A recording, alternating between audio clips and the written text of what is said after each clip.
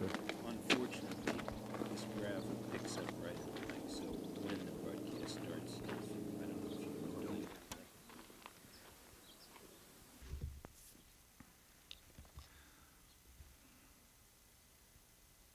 15 seconds. 10.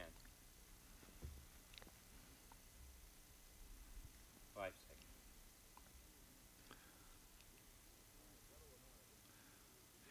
My fellow Americans, yesterday the Polish government, a military dictatorship, took another far-reaching step in their persecution of their own people. They declared Solidarity, the organization of the working men and women of Poland, their free union, illegal. Yes, I know Poland is a faraway country in Eastern Europe. Still, this action is a matter of profound concern to all the American people and to the free world. Ever since martial law was brutally imposed last December, Polish authorities have been assuring the world that they're interested in a genuine reconciliation with the Polish people. But the Polish regime's action yesterday reveals the hollowness of its promises. By outlawing Solidarity, a free trade organization to which an overwhelming majority of Polish workers and farmers belong, they have made it clear that they never had any intention of restoring one of the most elemental human rights, the right to belong to a free trade union. The so-called new trade union legislation, under which this contrary and backward step has been taken, claims to substitute a structure and framework for the establishment of free trade unions in Poland. But the free world can see this is only a sham. It is clear that such unions, if formed, will be mere extensions of the Polish Communist Party. The Polish military leaders and their Soviet backers have shown that they will continue to trample upon the hopes and aspirations of the majority of the Polish people. America cannot stand idly by in the face of these latest threats of repression and acts of repression by the Polish government. I am therefore today directing steps to bring about the suspension of Poland's most favored nation tariff status as quickly as possible. This will increase the tariffs on Polish manufactured goods exported to the United States and thus reduce the quantities of these goods which have been imported in the past. The Polish regime should understand that we're prepared to take further steps as a result of this further repression in Poland. We are also consulting urgently with our allies on steps we might take jointly in response to this latest outrage. While taking these steps, I want to make clear, as I have in the past, that they are not directed against the Polish people.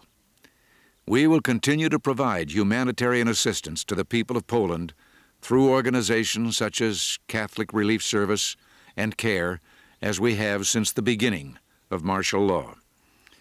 At the same time, I stand by my earlier offer to provide recovery assistance to help the Polish economy back on its feet once Warsaw restores to the Polish people their human rights. There are those who will argue that the Polish government's action marks the death of Solidarity. I don't believe this for a moment. Those who know Poland well understand that as long as the flame of freedom burns as brightly and intensely in the hearts of Polish men and women as it does today, the spirit of solidarity will remain a vital force in Poland. Surely it must be clear to all that until Warsaw's military authorities move to restore solidarity to its rightful and hard-won place in Polish society, Poland will continue to be plagued by bitterness, alienation, instability, and stagnation. Someone has said that when anyone is denied freedom, then freedom for everyone is threatened. The struggle in the world today for the hearts and minds of mankind is based on one simple question: is man born to be free or slave? In country after country, people have long known the answer to that question. We are free by divine right.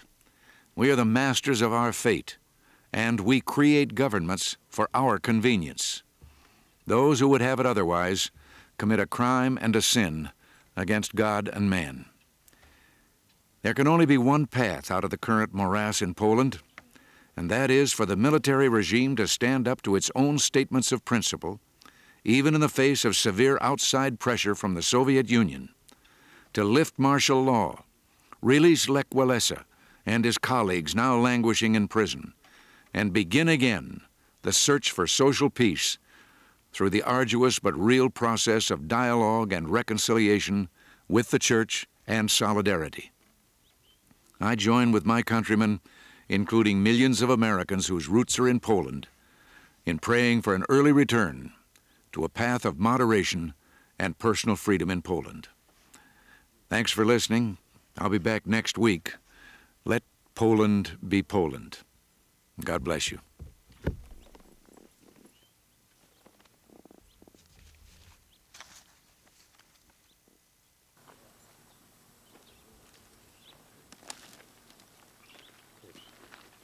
There can only be one path out of the current morass in Poland, and that's for the military regime to stand up to its own statements of principle. Thank you, sir.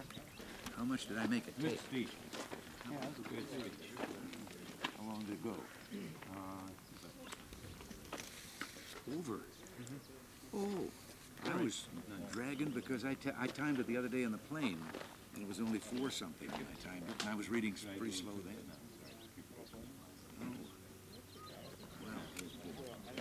Well, good weekend.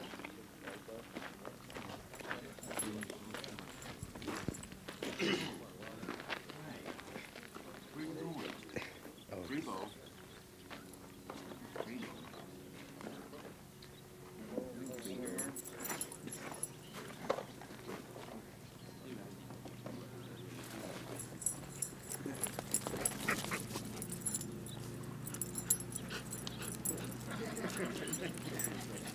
Hey, Freebo.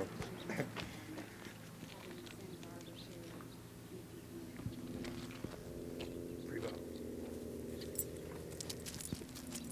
Gonna be chilly. It was like this yesterday, too. Yeah, We're Channel 2 was great. setting up